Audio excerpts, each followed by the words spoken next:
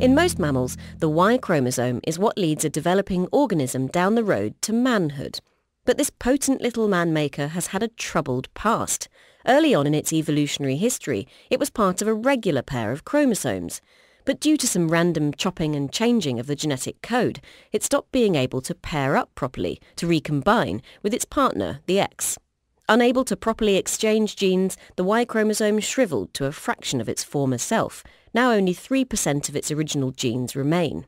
Two separate teams now publish results offering the most detailed accounts of the Y's evolution. Jeff Marsh, owner of a shriveled Y, has more. The Y chromosome has seriously shriveled since it was the identical partner of the X. But of the genes that did survive, it's now clear that this genetic material has remained remarkably stable for the last 25 million years. These two papers to come out of Nature this week offer up new perspectives about the Y chromosome's origins and its role in mammals today. By comparing Y chromosomes from all the major lineages of mammals, that is the placentals like us, to the Australian marsupials, to those strange egg-laying mammals, the so-called monotremes, we now see that this transition from a non-sex chromosome to the Y chromosomes of all mammals today may not be such a simple story. Whilst the Y chromosome obviously does still play an important role in making males, certain genes that have stuck around seem to perform functions unrelated to sex in all tissues throughout a male's life. I spoke with authors from both papers, Daniel Bellott at the Massachusetts Institute of Technology in the US and Henrik Kaessmann from the University of Lausanne, Switzerland.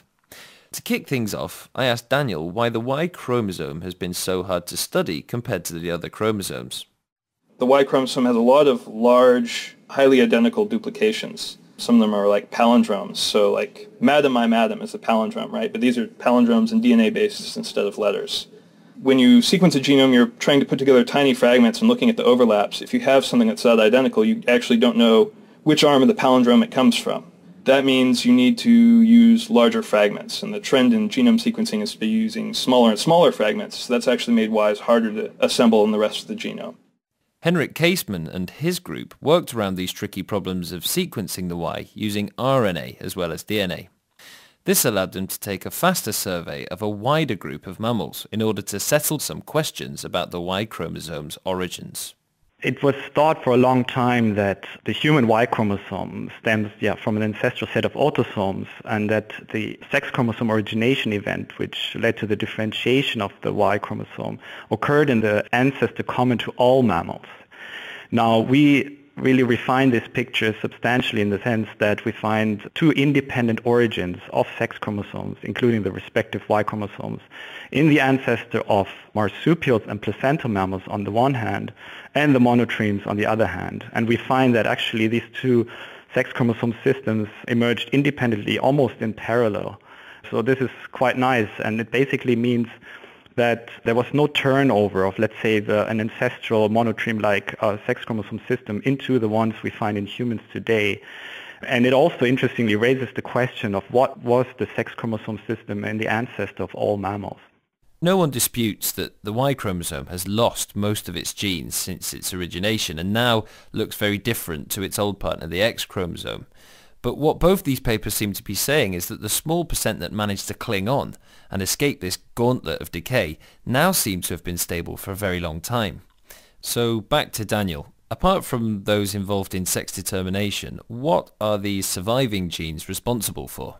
They look like they're regulating things like transcription, making new RNAs, and translation, turning those RNAs into protein across many cell types and tissues in the body. So they're ubiquitous, they're in every stage of life and every cell, and because they have such a sort of important regulatory role, all of these XY gene pairs seem to be very dosage sensitive. So for all those genes that were lost on the Y chromosome, the X chromosome has evolved dosage compensation to turn off the second copy. But there are some genes that need two working copies, and it's these dosage-sensitive genes that the males can't afford to lose from the Y. It looks like actually having a second sex chromosome, whether it's an X or a Y, is actually essential for viability. And we think what the Y is doing is actually holding on to those last few genes that ensure male viability, so that the Y is really sort of streamlined, that it's a minimal second sex chromosome. And as always when two papers come out at the same time, it's reassuring to hear that they came to the same conclusions.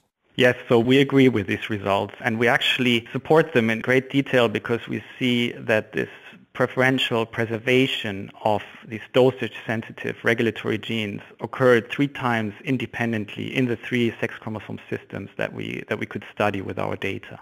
So it seems that both these papers have changed our opinions about the role of the Y chromosome. Finally, here's Henrik again. Previously, people thought that the Y chromosome was primarily important for functions that are specific to males, so in male-specific tissues, basically the testes. Now it's clear that these genes are not specific to males in the sense that they have male-specific functions, just important for functions throughout the body. So it's instead of, as in females, where they have 2 X copies of these genes, males just have an X and a Y, but the Y then doesn't probably substantially different function from the X copy.